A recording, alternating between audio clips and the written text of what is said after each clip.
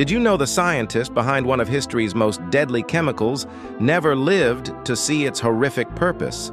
Fritz Haber developed the pesticide that would later become Zyklon B, the same gas used in Nazi death camps to murder millions. But here's the twisted irony. Haber himself was Jewish and died in 1934, years before the Holocaust began. He had no idea his scientific creation would become an instrument of genocide against his own people.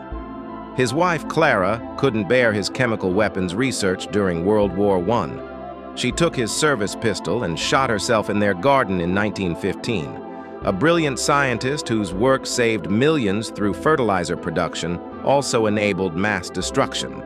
Haber won the Nobel Prize, but his legacy remains forever stained.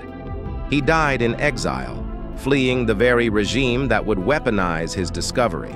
The man who fed the world also armed it with poison. Science without conscience creates the darkest chapters in human history.